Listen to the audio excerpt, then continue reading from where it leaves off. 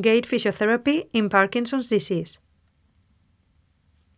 In this video, we will talk about rehabilitation of gait in Parkinson's disease. The exercises can be divided into static and dynamic. That is, first we train the movement patterns statically, and then we do the exercises while walking. Postural correction. We will ask the patient to look straight ahead, with the shoulders towards the back and with the arms relaxed at the sides of the body. Swinging the arms. This can be done at a free rhythm or facilitated by elements such as sticks controlled by the physiotherapist.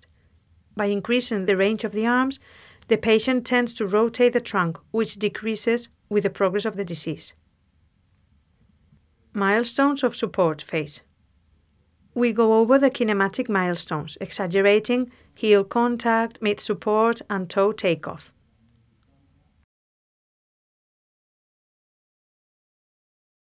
Milestones of oscillation phase. The patient is asked to statically perform the movement of hip flexion, foot dorsiflexion, and heel support, doing it in an exaggerated way. We have to keep in mind that knee flexion in gait is passive, so it depends on the forward acceleration of the thigh. Rhythm with objective feedback. We use an objective feedback, like a metronome, to mark the patient's rhythm. The number of steps per minute will depend on the speed the patient has and on the length of the steps. Keep in mind that the normal speed is over 1.20 meters per second and that we usually do around 100 steps per minute. Remember that in Parkinson's disease, patients take many steps but short ones, and this is precisely what should be avoided. Start by training a slow rhythm, like 60 beats per minute to 100 steps per minute. You can combine this exercise with the movement of the arms. This will make the patient incorporate the rhythm on the whole body and can coordinate the pelvic and shoulder girdles in a reverse rotation. That is, while the shoulder girdle goes to the right, the pelvic one goes to the left. When we start exercises of dynamic gait, we begin by correcting the patient's posture. Step length with objective feedback. This is probably one of the most important exercises in Parkinson's disease. The most effective way is to place visual marks on the floor so that the patient has a goal to achieve. The patient has to try to do the heel support at the level of the mark. The distance between the marks must be placed according to standard parameters. The normal step length is usually between 120 and 150 meters, depending on the height and age of the patient. Therefore, we should start by placing marks 60 centimeters apart. The goal is for the patient to walk in a steady and fluid way, without losing balance, and with step lengths within normal parameters. We always start by coming along with the patient's arm. When the patient walks with long steps, his kinematics also improve.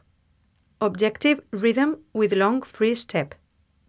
Now we retrain the rhythm with an objective feedback. If necessary at first, we will come along with the patient by the arm. Don't include the step length right away. Let the patient incorporate the rhythm of the free step. Rhythm with objective length step. Once the patient has trained separately rhythm and step length with objective feedback, we can combine both strategies to train with full speed control. Swinging the arms. Now we will incorporate dynamic arm swing to gait. This will make the patient improve the posture and rotate the trunk normally. Time is needed for the patient to coordinate arms and steps. Remember that the arm that leads forward is the opposite of the leg that takes the step. Reinforcement of gait milestones. We ask the patient to exaggerate lower limb kinematics during gait. Supervised turns. We introduce cones to practice turns in a safe way. The most important thing is that the patient turns with several steps, not all at once.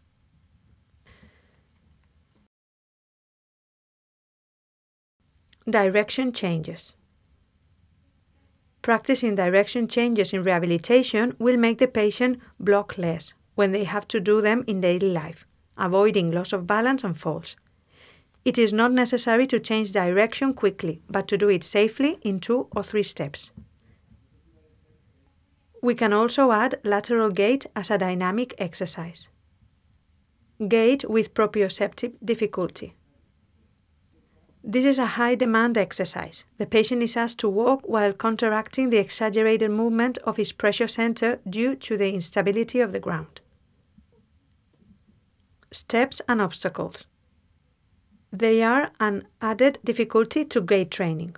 Overcoming these obstacles will help the patient avoid gait blocks in daily life as well as walking more safely. Last, we can ask the patient to add dual tasks while walking. We will do it on a flat surface and both cognitive and motor tasks of the arms can be used. Thank you for using this educational e-platform.